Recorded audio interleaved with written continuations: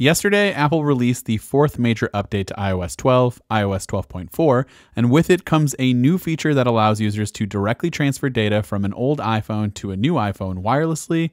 And so in this video, we're going to go over how to use this new data migration feature.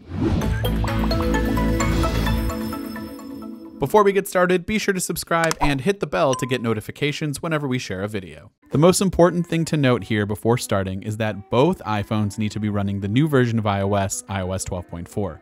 It will not work on beta profiles or anything like that. It must be stock iOS 12.4, which I have running on both of these iPhone 8s. With that said, the first thing that you'll need to do is get the Quick Start option to appear on your current iPhone by placing it next to your new iPhone and waiting for the prompt to appear. After you click continue, you'll see an animation pop up and you'll need to scan this animation that's on your new iPhone using your old iPhone's camera. You'll then be prompted to enter your current iPhone's passcode on your new iPhone. Next, you'll be prompted to set up either Face or Touch ID. After everything is all set, you'll finally see the new data migration screen with two options. You can either transfer data from your current iPhone to your new phone wirelessly, or restore your data through an iCloud backup. What makes this new migration feature so great is that if you ran out of room on your iCloud account, or you didn't get an up-to-the-minute iCloud backup in, you can actually still carbon copy your iPhone via this new migration feature.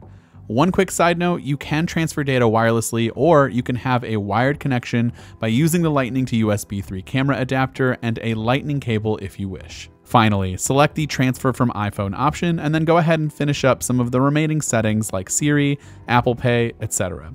Once you've completed that setup process, you'll be given an estimated time remaining, which will obviously vary depending on how much data you're transferring. For me, this 5-minute wait time was pretty accurate, and once a transfer was complete, my iPhone automatically restarted and everything was there and ready to go, with the exception of a few applications that still needed to be installed. All of my messages, photos, settings, etc. are all exactly the same on my new iPhone as it was on my old iPhone. So let us know your thoughts on this new data migration feature in the comment section down below. This has been Dan with MacRumors. Thanks for watching, and I hope to see you around in the next video.